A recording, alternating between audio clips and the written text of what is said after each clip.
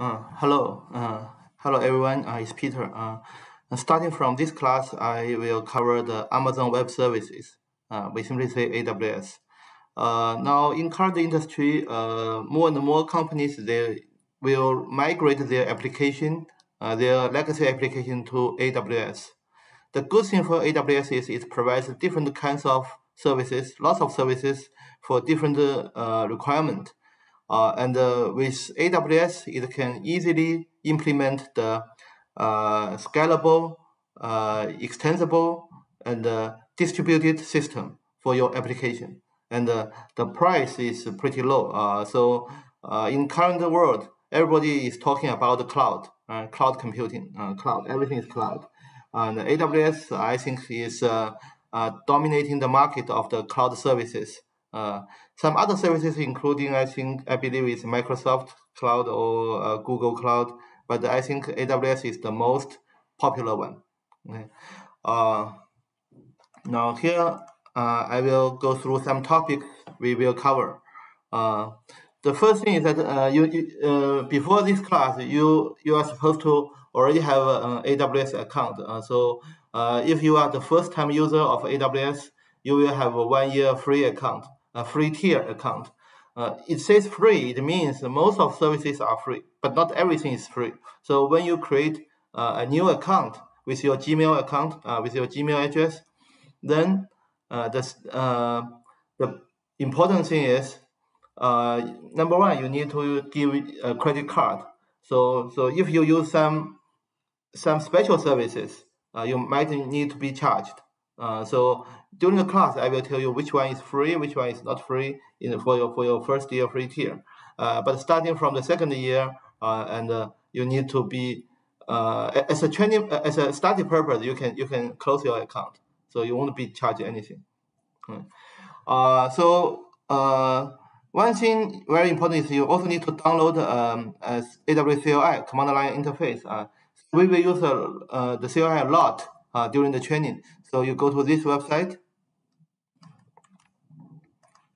Okay. You go to this website. I give you the website. So this is how to install. So there's an instruction. Okay, with Linux, then if you are Windows, you select the Windows version, and you download this MSI file, and you double click it, and you just automatically install this CLI. After you input CLI, and if you go to command line, you can say AWS version. So it will give the version. If this shows this information, then it means you successfully installed the CLI. And after that, you need to config the next step. Let's say after that, after completing the install, then you will perform a quick setup. The quick setup is very important. You need to have the access key, secret key. So when you create an account, you need to have access key, secret key. I will talk about later, and you have to run this command. Okay, so before I go through this part, let me finish these topics. Because the first topic I will cover is IAM. So I will talk about the security key, the access key, and the secret key.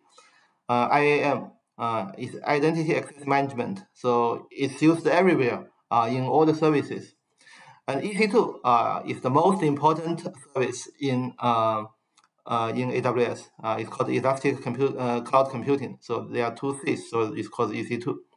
And then it's ECS, Elastic Container Services. So last time for EMP services, employee services, we already created a Docker image. Right? So with EC2, you can create Docker image through the EC2 instance. Even you don't have Docker at your local laptop, I will give you instruction of how to create a Docker image and the EC2 instance.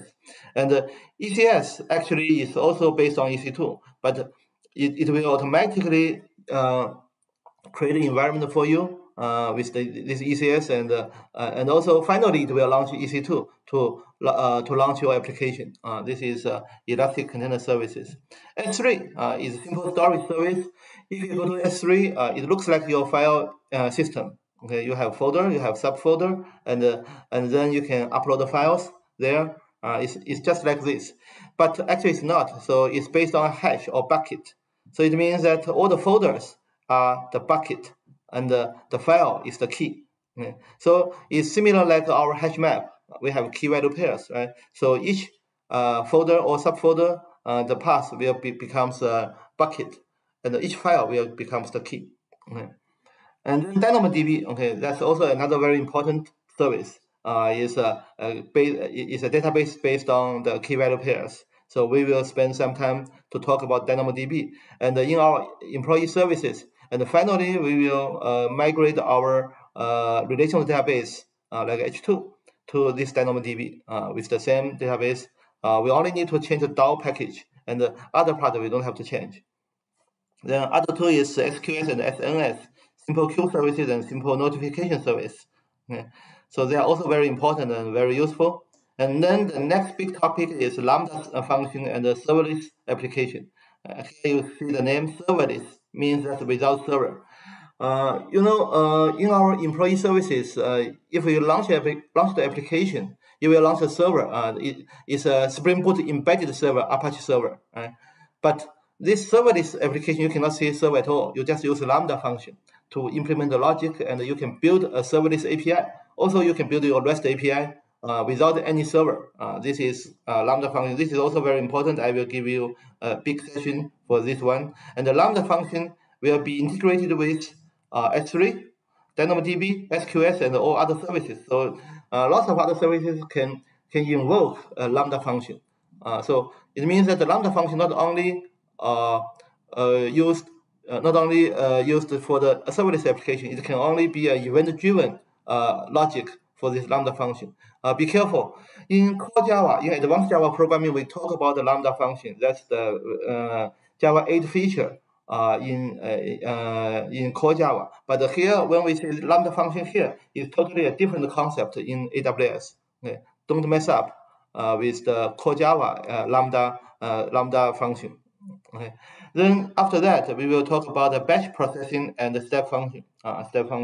So step function is the management of Lambda function and other services to create a step. And batch processing is to process some batch. So in Spring, we have actually, I was supposed to give you a topic about the Spring Batch. But after we have this batch processing in AWS, then Spring Batch becomes a legacy system. We can all migrate Spring Batch to this batch processing in AWS.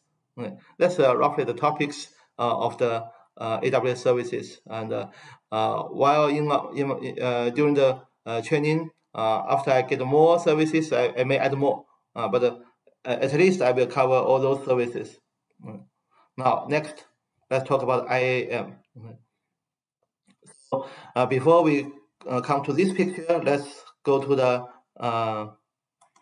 AWS. You can go to this aws.amazon.com/console. Is to go to the AWS console, and then you can log back in. So I already logged it. So then let's sign out. I start from scratch. So let's log back in. So you can see there are two types of users. One is called IAM user. One is called root user. It means that if you create a new account, you become the root user. So you have your email address as your username, and you have your own password. So let's start from the root user. Let's log with root user, and then you have this is my email address, and then you can see next, and you input your password. Okay, I will sign in. This is a root account. This is root account. In the root account, if you are worried about your bills from AWS, so you might get charged, even you are in the free tier account. So you can go to this. This is my Peter's AWS. So you can go to the billing dashboard. You will check what's the current billing information. Okay. So this is the billing. So this one I already more than my one free tier, so I got some little charge. But don't worry, this charge is very little. It's very little. Just maybe 1 month, several bucks, no more than $10. So not much. Unless you want to convert your account to an enterprise application and business purpose. For business purpose, then of course that's a lot. But for the personal use, just several dollars, not usually not more than $10. per month. If you don't use it, most of time is just $1 or $2. That's it. Now let's go back to home. Okay. Okay. Let's go back to the let's say here we can search for services. Okay. You can search for or you can use service here. You can find out those services. But usually I don't use this one. I just input the service that I want. For example, I go to IAM. I go to IAM. Okay. So this is IAM user. So on the left side, we have one, two, three, four concepts called user groups, users, roles, policies. Okay. So when you start using your AWS, usually you don't use root account. You can create an IAM user. Okay. So let's go to the user part. Okay. I already created my user.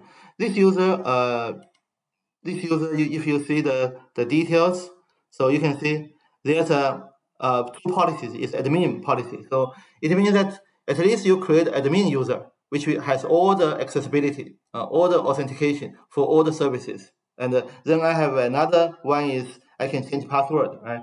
So the password after some time I will update. I will change my password. Okay, this is the admin user.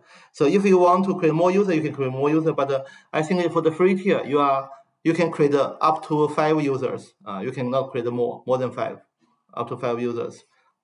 Now we can go to this picture.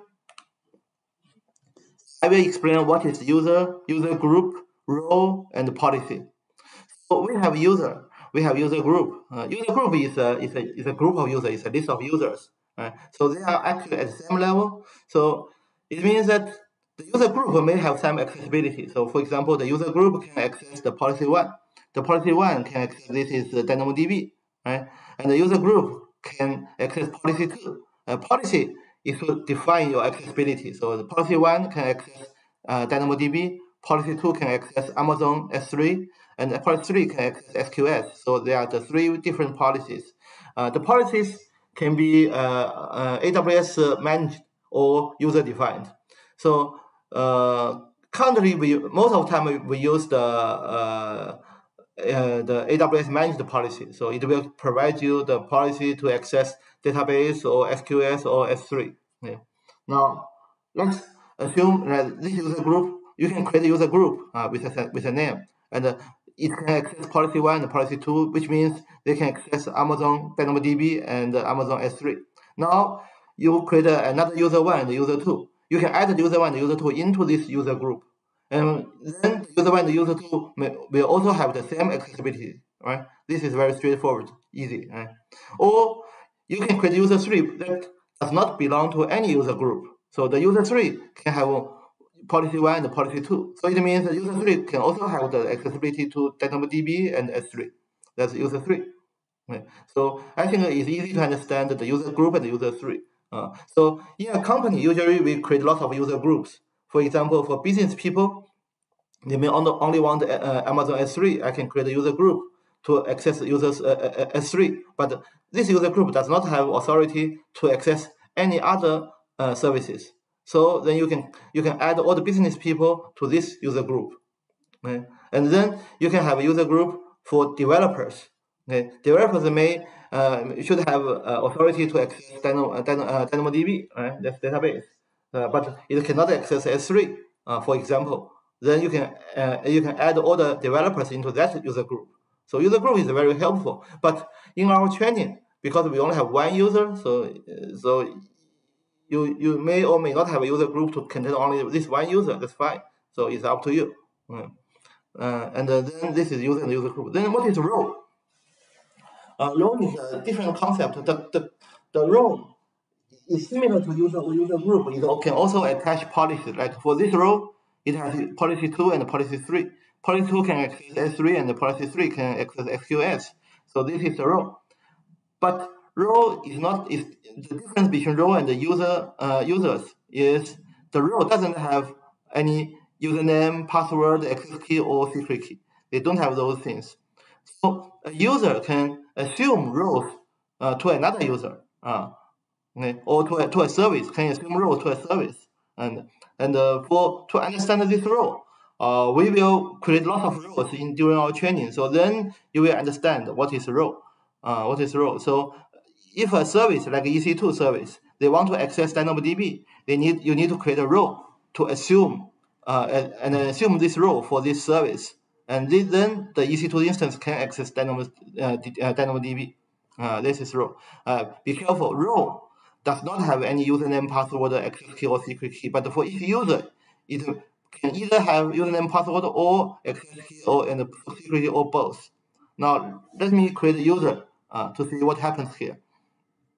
Now, let's come back. Let's come back to here. Now, for user. Now, I want to create, for your preference, so you need to create a user with admin authority, admin policy. Now, we can add a user. Okay. Username, let's say, is test. Let's say, give a name, say, dummy. Let's say my admin. My admin. Let's give a username. Then there's you can select credential type, access key and password. So you must select at least one. If both of them are empty, then you cannot go to next. So for example, I get both. I have access key and password, both access key and password. And the password can be automatically generated by AWS, or you can use custom password. I give a custom password, so I input my password.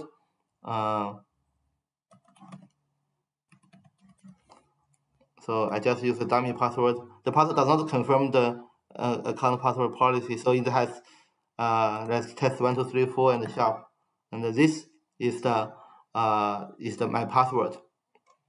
Now, require password reset.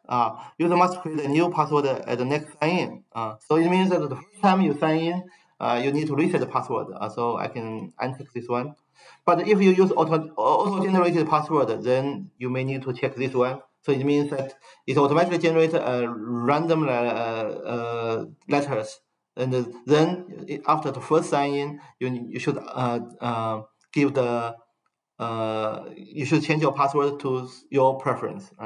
Now, next is permission. As permission. Now, you can add user to a group, okay, or copy permission from existing user, or I use the third one. If you have a group, you can add a group. Now, currently we don't have a group. You need to create a group. So then, if you want, you can create groups. Then you can also attach existing policies directly. It means this user does not have belong to any group. Okay.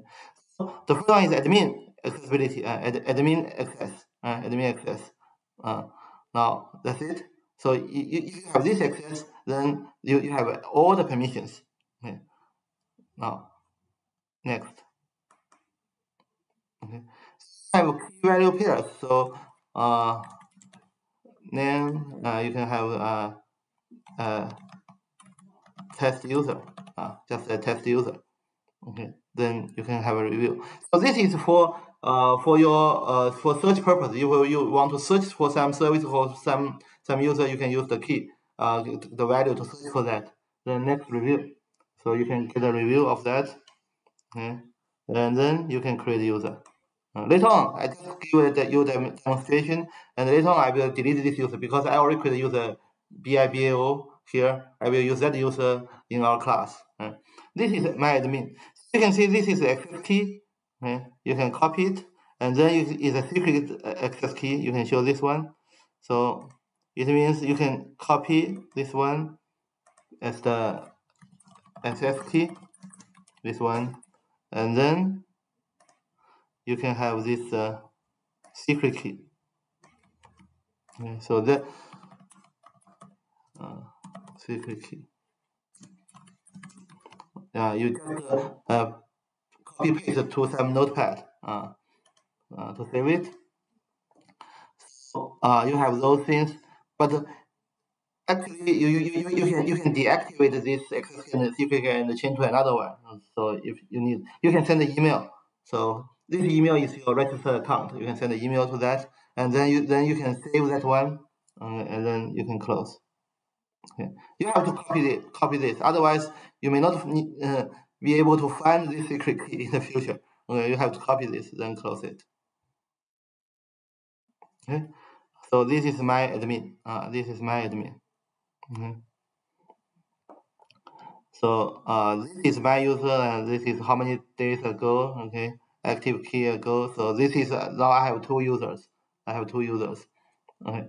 Now next, I can I will show you what's the user what's the username password and the exit key secret key. For username password, then I can log out. Let's see, sign out and log back in. So I can use the IAM user. Okay. IAM user, then I have to get my account ID. My account ID, I think is okay. Now let's go back. Still, let's use it because I cannot remember my account ID is a long digit. So I can give an alias for the user. So let's come back. So for this one, for the root user,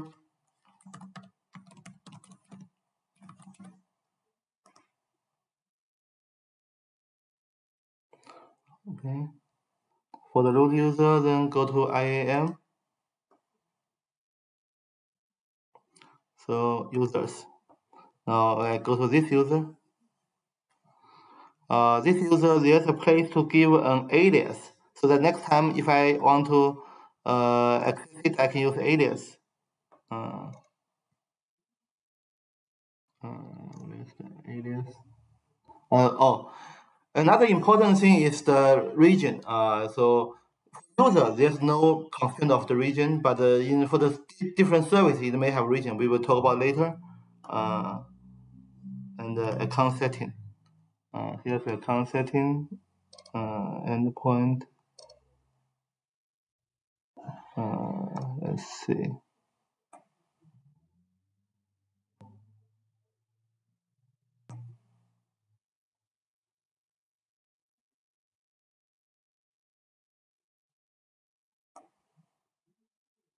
Okay. Now this is account ID here. Let's copy it. Let's copy the account ID. Now let's sign out. Let's sign in.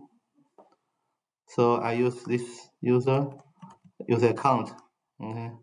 So use this account. I can give to this one is my admin and the password. I don't remember because in the future I will delete this account.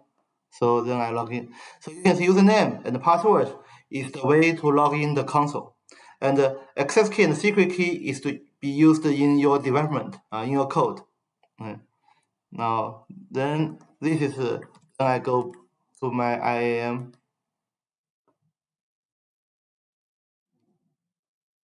Okay. Now here, you can see this is AWS account, and then this is account alias. Let me think.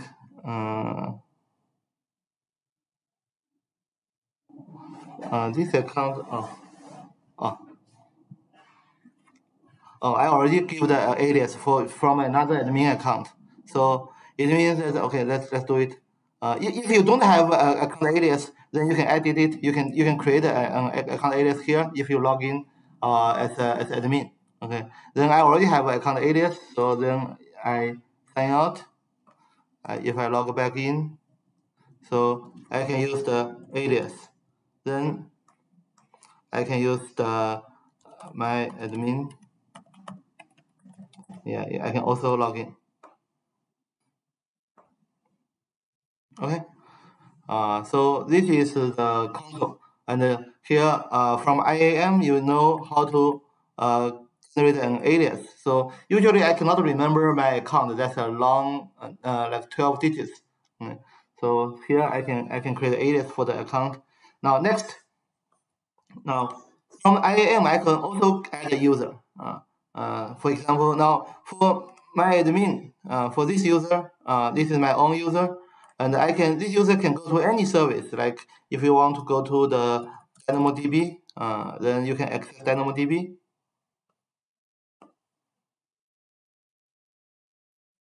You can go to the tables. Here you can see all the tables. You can go to S3 bucket.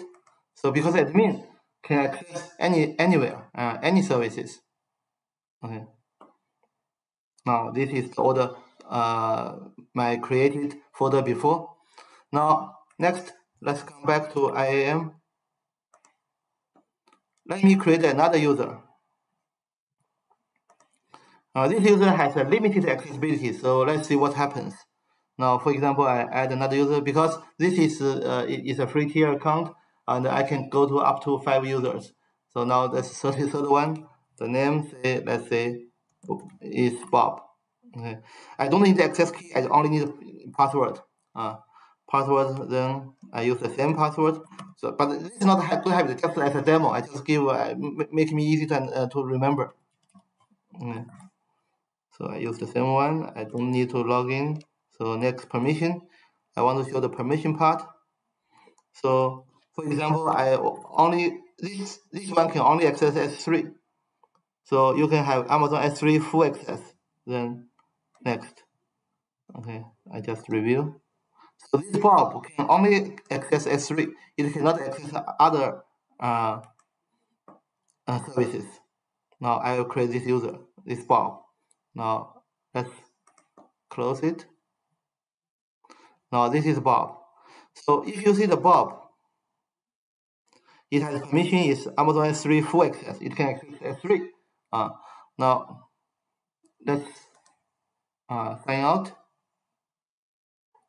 Then sign into console, sign back. So the count is, I use this as a count. And the user is Bob. Let's see.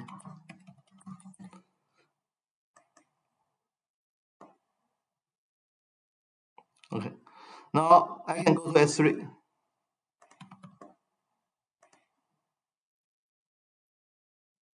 Because this user can access S3. See, you can see all of them. But if you go to DynamoDB, another service, another popular service, see, if I want to see the table, see, there's no match. You cannot see those tables. Can you create table? For example, I want to create table, a dummy table. Let's say PK is the partition key. This one we'll talk about later, just to give a chance to see if it can create a table. See, this user is not authorized to perform DynamoDB table. So it cannot create a table, it cannot see any table, right? As admin, you can see there's a table created there as a student table, but as a Bob, it does not have authority to create a table. So this is a limited authority. So from here, you cannot see anything. You cannot see anything. Now, your role does not have permission to view the list of tables. See that? Then I just log out. Okay. So this is about the user and the user group. Let's sign in. I go to my own account. So everybody should have an IAM user. Never use your root user to play with AWS. You must at least create one admin user so that you can go to any services. So this is my admin user. Username. This is my password. I remember this one. I sign in. So I will basically use this user to go through the training. And then I go back to IAM. Because this is admin, I have authority to delete other users. So for example, if I have user, I have 2 users. So, oh, sorry. There's one more thing. After you go to AWS, so you have AWS config. Let's, I just forgot this one, this important one.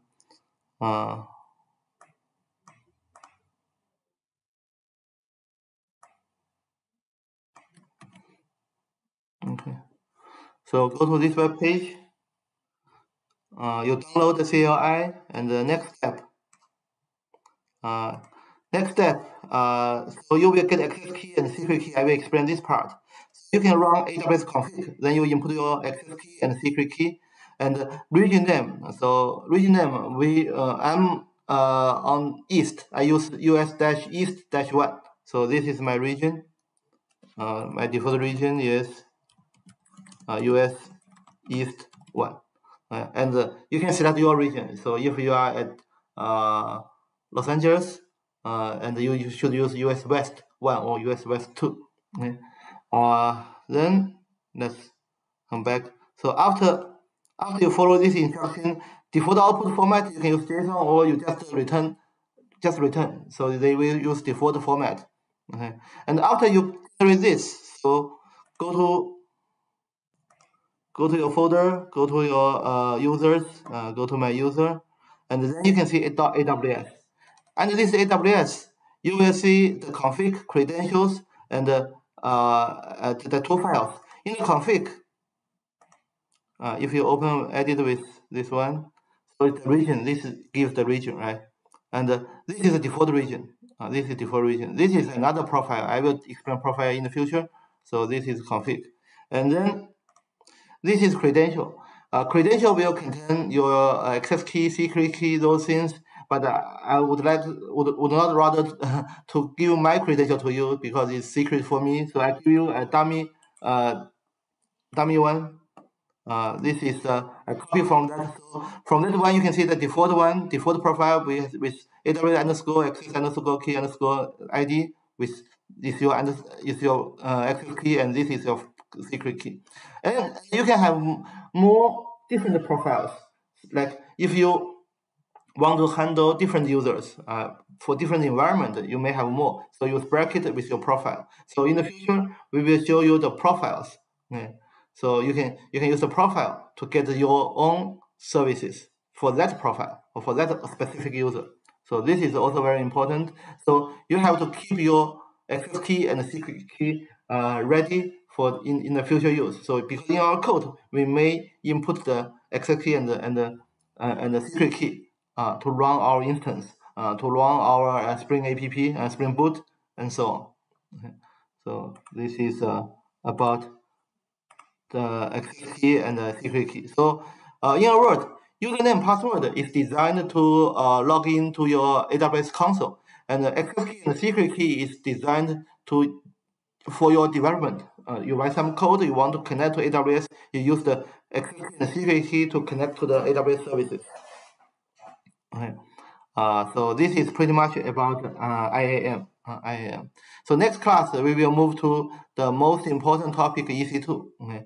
And in EC2 we will launch our Spring Boot app, and I will go slowly to go through all the detail access. So from my own experience, so at the beginning it's very confusing. So you don't know where to start and how to make something work. So I will give you a step-by-step tutorial to help you go into this AWS world. Thank you.